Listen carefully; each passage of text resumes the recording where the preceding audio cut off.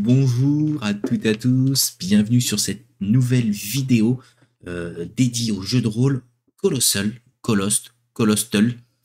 On décidera comment est-ce qu'on le prononce correctement, je veux dire, à la fin de cet actual play que nous allons vivre ensemble.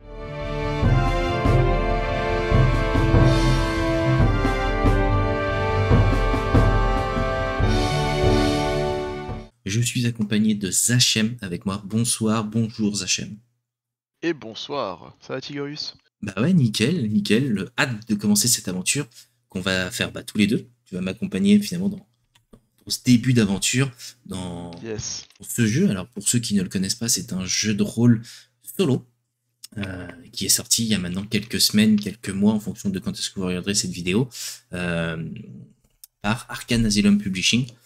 Donc là, ce soir, nous allons, en tout cas aujourd'hui, parce que je ne sais pas quand est-ce que vous regardez la vidéo, nous allons donc créer notre personnage et nous allons partir en aventure dans plusieurs vidéos.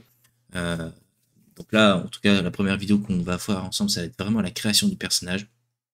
Et ensuite, on partira directement en exploration, parce que c'est comme ça que ça s'appelle, dans ce monde merveilleux de Colostle. Est-ce que tu peux nous présenter un petit peu cet univers? Eh ben justement, j'allais te dire, mais dis-moi Jamy, mais qu'est-ce que c'est que Colostle? Allez, c'est moi de Eh, répondre? Non, mais non, tu le fais. Tu fais non, la je vais réponse. faire la réponse Eh moi. ouais. Du coup, c'est un petit jeu de rôle solo, c'est un générateur d'histoire plus précisément, qui donne en fait des mécanismes de jeu pour pouvoir en fait se raconter des histoires tout seul et avancer dans un univers. Donc l'univers de Colostle se résume en une page grosso modo au tout début du bouquin, qu'on peut peut-être vous résumer ou vous lire.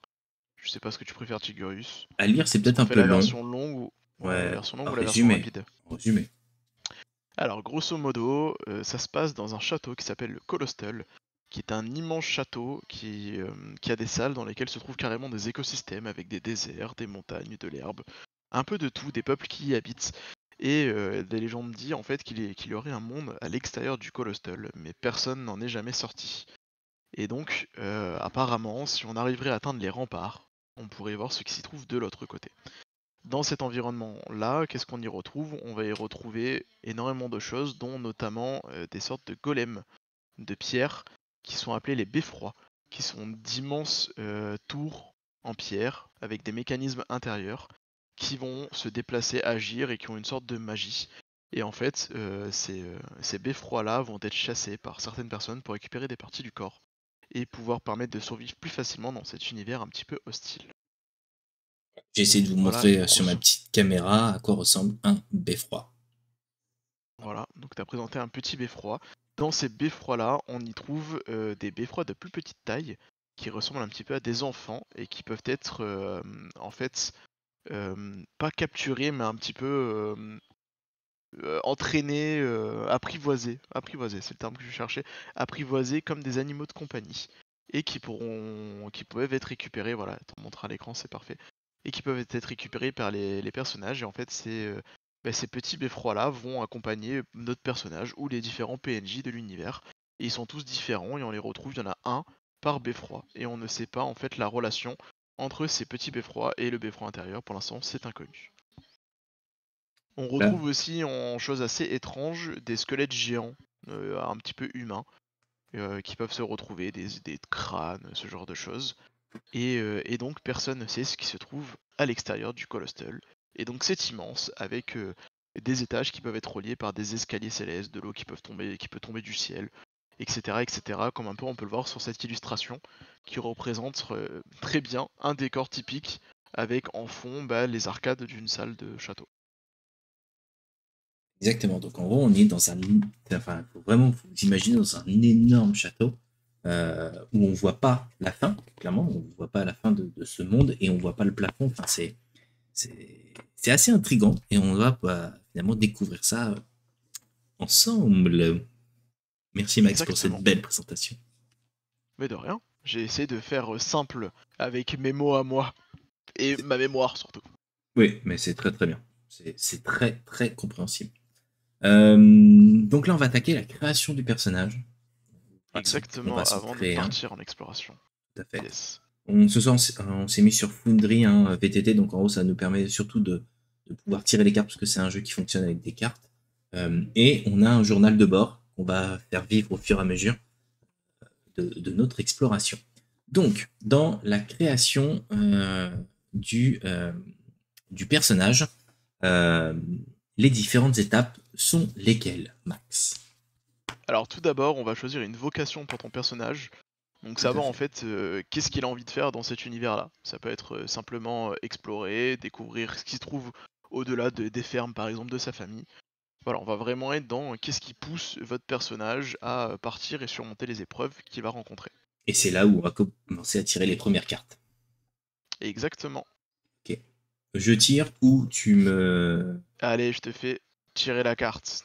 Est-ce que tu es prêt? Allez, merveilleux, elle apparaît sur ce bel écran, c'est magnifique. Hop.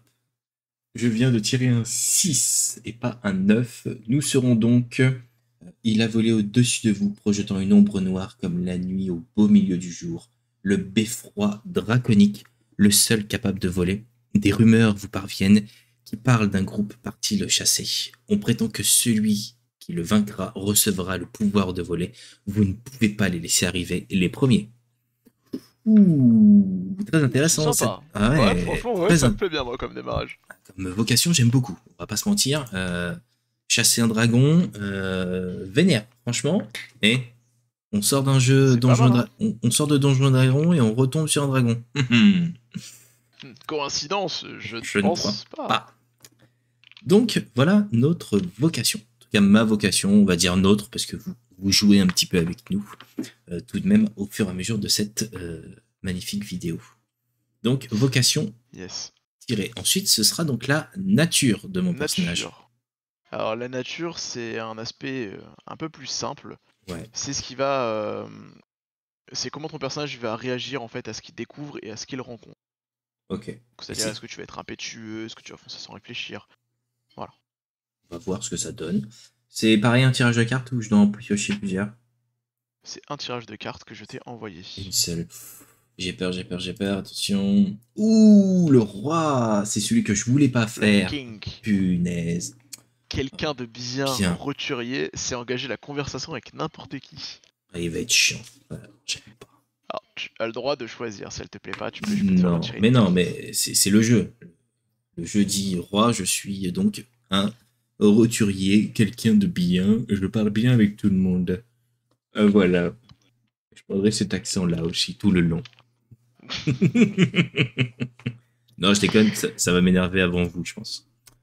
Ok, donc on a fait la nature et là maintenant ça va être la classe. Voilà, Exactement. Donc la classe, classe, on l'a choisie. ouais, la classe on a choisi un peu avant, avant de commencer pour vous expliquer. Il y en a 5, 1, 2, 3. Non, il y en a 4. Vous voyez, je me suis Il y en trompé. a, il y en a 5, mais il y en a une, elle est cachée. Ouais, Il y en a 4 au début. voilà. Si tu t'es pas si trompé que ça, tu vois, si on considère. J'ai pris les premières pages et les premières pages c'est marqué 4, donc il faut dire 4 Ouais. aux gens qui nous regardent. On est parti sur le bras armé. Alors le bras armé, je vous le montre, hop, comme ça vous voyez un petit peu à quoi ça ressemble. En fait, mon personnage va être équipé donc d'un bras de beffroi. En tout cas, je pars dans cette idée-là. Je me dis qu'on est dans un univers qui le permet, autant le prendre. Après, j'avais la possibilité de partir avec un accompagné où en gros j'avais un petit beffroi avec moi. Mais Donc je un trouve beffrelé. ouais, un beffrolet. Beffrolinette, je sais pas si pour ceux qui ont la référence de Mission Cléopâtre. En tout cas, on va partir sur le bras armé. Voilà. Et puis si ça vous plaît, on refera une aventure avec le, le familier si vous Avec voulez. d'autres personnages, L'accompagner. sachant qu'il y a aussi la classe du casquier, rapidement pour Oui, expliquer. Donc le tout à fait. casquier, c'est qu'il a récupéré un morceau de la machine, donc un morceau d'un cœur de beffroi, et en fait il en a fait un casque qui se le met sur la tête. Et il a appris en fait à exploiter les pouvoirs magiques du beffroi dont il a récupéré ce morceau-là, en s'harmonisant un petit peu avec. Et on a appris le monter, et le monter en fait c'est il chevauche une machine créée avec des mécanismes de beffroi, récupérés sur des beffrois. Voilà. Voilà, grosso modo, comme ça on a fait le tour un petit peu des différentes classes. Tout à Et fait. donc toi tu prends un personnage qui en fait a fait ce qu'on appelle une greffe, et donc il s'est Exactement. associé à un bras, un élément de beffroi. Exactement. Euh, Dans la création de ce personnage-là, c'est là où en gros il y a quelques éléments où en gros il va falloir qu'on décide pour justement l'histoire de mon perso. En gros, est-ce que je suis un chasseur qui a abattu son premier beffroi et qui souhaite porter son bras comme trophée? Je t'avoue C'est toi qui que... choisis. Ouais, je t'avoue que on va Moi partir j'aime sur... bien l'héritage. J'aime bien le fait que c'est un héritage de famille et que vous le transmettez de génération en génération. Je trouve ça Ouais, assez cool. Mais après c'est sûr. toi qui choisis ton Non, mais personnage. on est deux, hein, Max. Hein, donc moi, ça me va. Ça me va, j'ai cité. De toute façon, il me faisait pas forcément kiffer ce passage-là. Donc, allez, on va partir sur effectivement l'héritage. Donc, en gros, où est-ce qu'il est? Le bras est un héritage transmis dans votre famille lorsque son propriétaire tombe sur le champ de bataille. Êtes-vous le dernier à le recevoir? On va partir sur effectivement ça. Je suis donc le dernier héritier de ce bras de beffroi parce que mon père est mort sur le champ de bataille. Voilà. C'est triste comme histoire, mais voilà. Alors du coup la question c'est à quoi est-ce que ressemble ton bras et c'est quoi l'histoire? Donc là t'as dit que tu l'as récupéré, c'est ton père qui est tombé Ouais. au champ de bataille, mais comment est-ce qu'il l'a récupéré?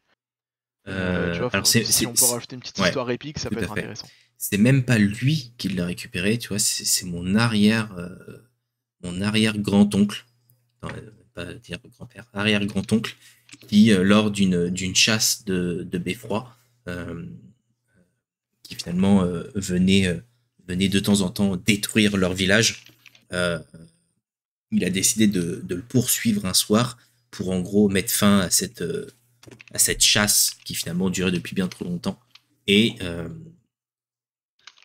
il a réussi à le faire exploser et en récupérer son bras. En tout cas, il voulait absolument récupérer son bras parce que c'était avec ses bras qui détruisait son village. Et c'est exactement avec ce bras-là qu'il a même détruit sa maison à lui. Et en gros, pour lui, c'était le fait de dire je t'enlève ton bras qui finalement m'a tout pris. Ok, intéressant. Et à quoi il ressemble ce bras du coup? Alors, je vais dire, je vais rester basique, hein, parce que je suis parti quand même dans l'imagination pas mal avec son histoire. Un bras. C'est un bras. Ouais, c'est un bras. Non, en gros, imagine, tu as un énorme gantelet euh, qui ressemble finalement à des énormes canons au niveau des doigts. Enfin, en gros, les doigts ressemblent à des canons.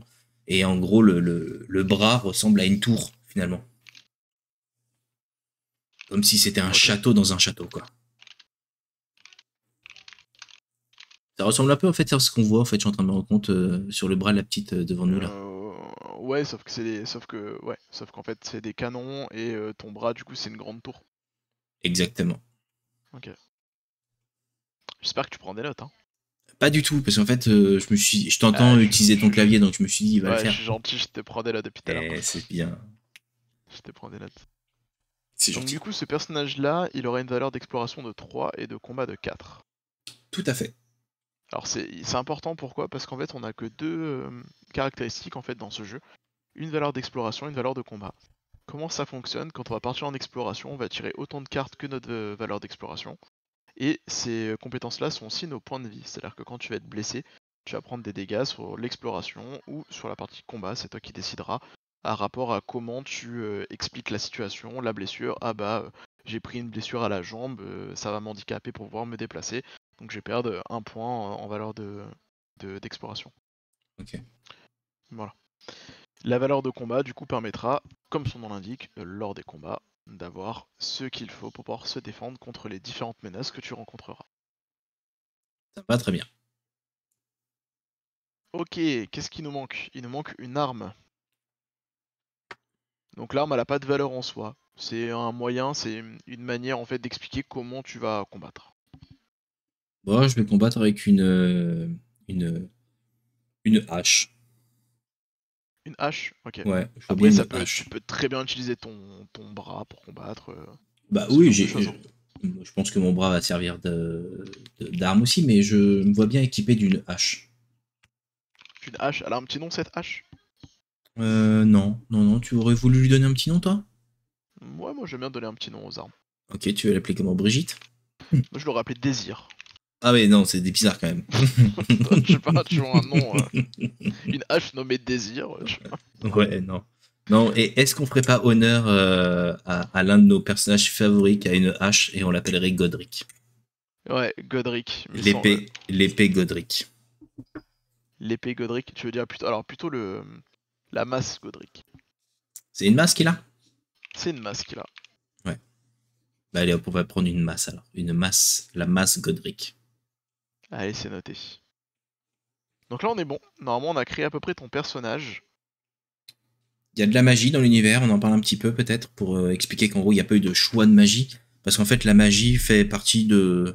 C'est de l'attaque à distance, pour faire simple. En gros, c'est-à-dire qu'on pourra le rajouter dans nos éléments d'histoire lorsque nous combattrons pour en gros donner un peu d'effet waouh finalement toute notre aventure. Exactement. Ça apporte rien de particulier, hormis voilà, de la description magique. Et pour l'utiliser, il faut avoir des objets de beffroi qui sont capables de canaliser ça. Et généralement, ce sont les casques, qui sont créés pour les casquer, justement. Tout à Voilà. fait.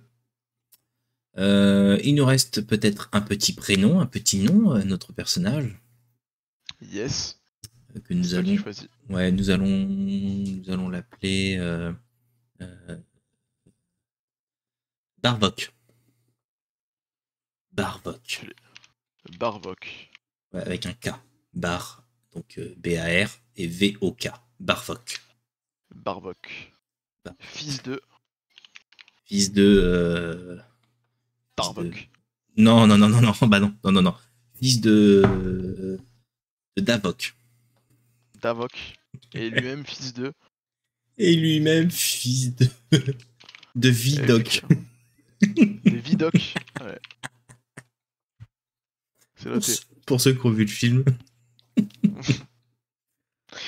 vu que tu tiens de ton grand-père, c'est que théoriquement, c'est un lien de Exactement. parenté qu'on peut créer. Exactement. Et ben, je pense qu'on est bon pour ton personnage. On va peut-être mettre en place un contexte. Donc au choix, soit on le tire avec les trucs d'exploration, soit sinon je peux te poser un contexte pour Alors, démarrer l'aventure. c'est toi Et qui après on fait décides. l'exploration. Est-ce qu'on tire les cartes ou est-ce que on met le contexte, en sachant que on vient de terminer, donc là on vient de terminer la création de notre personnage. Ouais. Voilà. Donc fin de cette première vidéo et vous aurez les aventures qui seront au fur et à mesure directement disponibles, toujours au même endroit sur YouTube. Donc si cette vidéo vous a plu, bah, pensez à mettre des petits likes, des petits commentaires, ça nous fait toujours plaisir. Et on se retrouve, bah, j'allais dire, dans quelques secondes pour cette aventure qui va commencer tout de suite dans l'univers de Colostle. Merci, salut!